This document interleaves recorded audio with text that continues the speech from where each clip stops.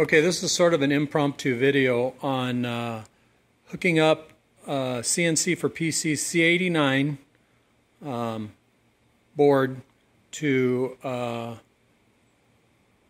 KB Electronics KBMG-212D with its signal isolator to drive a DC motor. This just happens to be a ball door servo motor. It's just a DC brush servo. It's got 2 brush holders on it. I've tested this with a motor with 4 brush holders and it does not work. It doesn't provide the torque. This has 2 brushes like a typical DC motor would have, and it does work. So the purpose of the C89 board is to take a 0 to 10 volt positive analog signal and with an input to also convert its output to a plus minus 0 to 10 volt analog signal, and that's required by many drives such as this one to reverse the motor. So in forward it's 0 to positive 10 volts, and in reverse it's negative 0 to negative 10 volts. This drive requires that signal, and there are other drives that require it to run the motor in reverse. Acorn is only capable currently of putting out a positive 0 to 10 volt analog signal. Okay? So first let me go over the wizard real quick. You'll see that output 4 is set for VFD enable and output 5 is set for VFD direction. So you want to set those up accordingly on your Acorn's wizard outputs.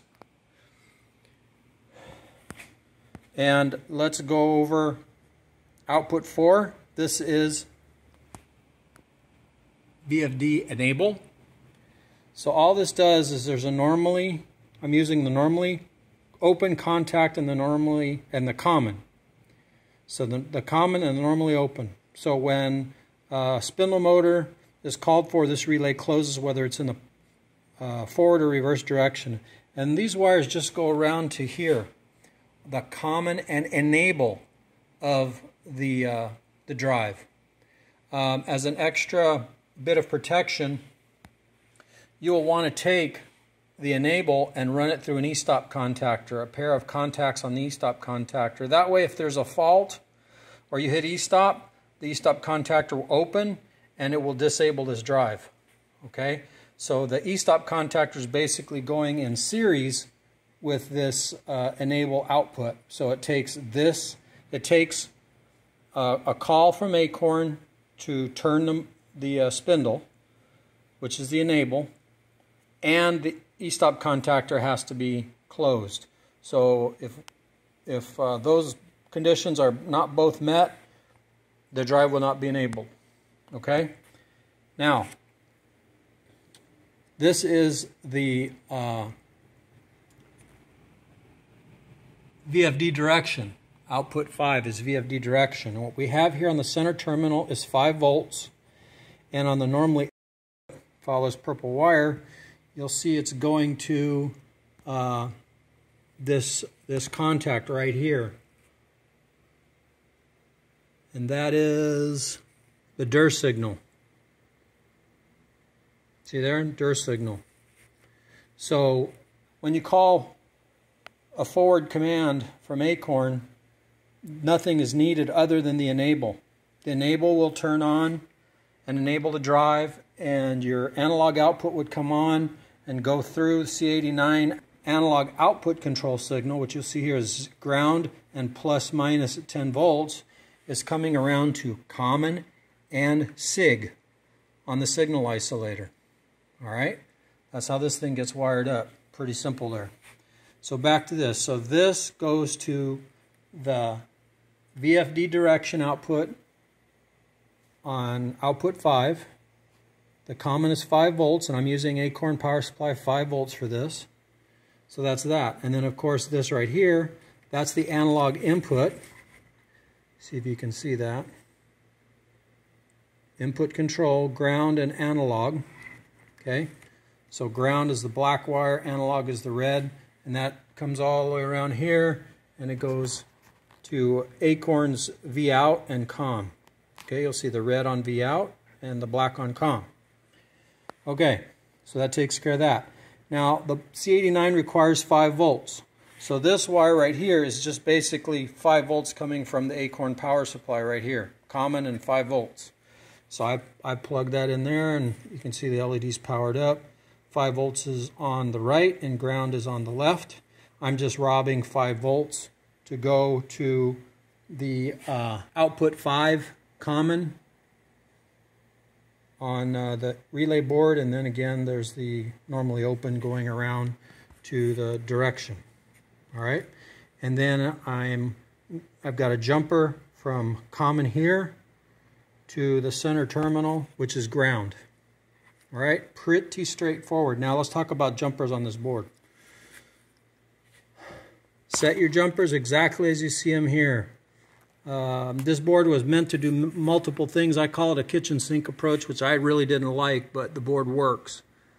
But that select jumper for what do they call it? Input drive. Okay, so when the jumpers are on the left, that's for analog input. It pays attention to this. When the jumpers on the right, that's for PWM.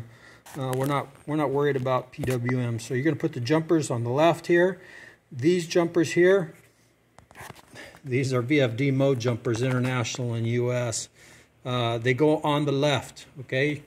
You'll see them over here, the pair on the left.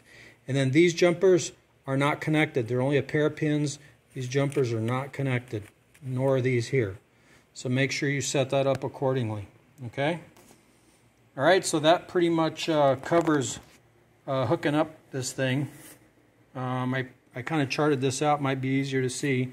There's the layout of the board, the 4 blocks. Again, there's positive 5 volts comes in. This is power of the board. And then ground.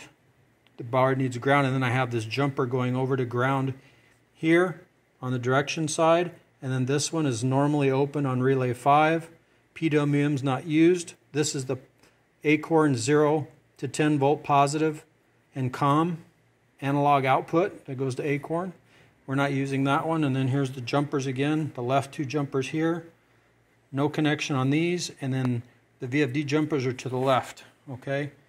And then the only thing on the bottom here is ground and plus minus 10 volts. This goes over to the SMG signal isolator. Now, it's reported that this board has signal isolation, so technically you don't need that. Let's talk about the jumpers on this thing. You want to set this on A90, and then you have to set the current your motor's used. I just left it at 7.5 volts. It's probably less than that. Let's see. Just follow the manual for the KB Electronics KBMG-212D and the SIMG signal isolator. You will have to do some tuning with these pots for the motor. Let me get out of the screen. I'll show you this thing running. Okay, I'm going to go to MDI. Here's an M3S1000. Okay, and if you go over here, output 4 is enabled. That's how the drive is working. Now let's do an M4 to reverse it. There, it reversed. Okay, then we'll do an M5. And there the output 4 opened, so it disabled the drive. You will have to tune, you have to adjust these pots for your motor, so pay attention to that.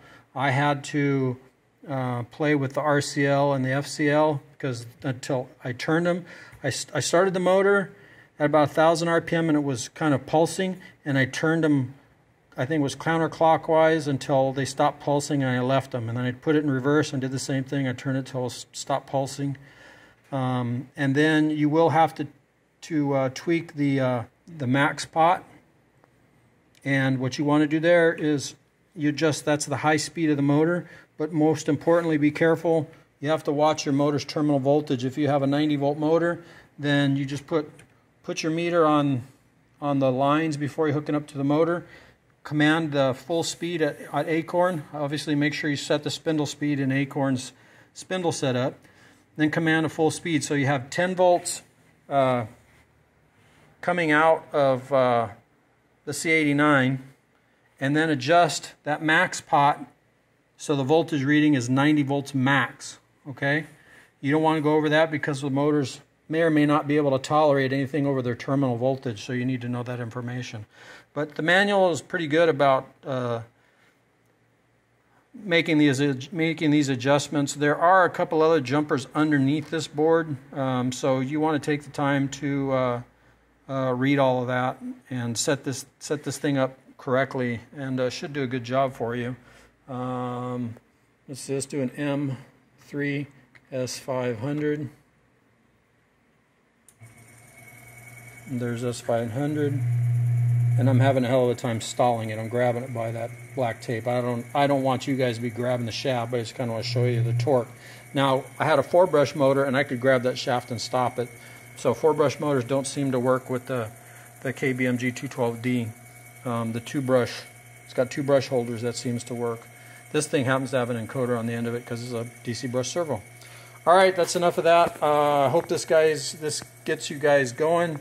If you have any questions, just leave a comment below, and I will try and get back with you on it, or hit me up on the Centroid users forums. That's the best place to get support for Centroid Acorn, and that's really the best place to ask. Post pictures of your build, the details, what kind of motor you've got, the label on it. Of course, you can't see the label on this motor. There it is down there. Guess we could turn this thing off. M5. You'll see the terminal voltage on this motor is 120 volts DC. So I'm not running it at its full potential, which is 4,000 RPM. I'm running at 90 volts, so that RPM is going to be significantly reduced. The closer you run the motor to its terminal voltage, the RPM will also follow. Okay, this one right there tells you right there, so 4.76 amps. So in this case, I should have dropped this jumper to 5 amps instead of 7.5 amps. So there was a lot of information on the motor label. So anyway, hit me up on the Centroid Acorn users forum. Make sure you post pictures of your build, details of the build, pictures of a control cabinet. You'd be surprised how many people don't post pictures, and they expect us to be mind readers. We cannot see what you see. So the more information you give us, the better suggestions we can make. And remember, they're just suggestions, things for you to think about and try and see if it helps solve your problem. All right, that's it for this video. I'll talk to you guys soon.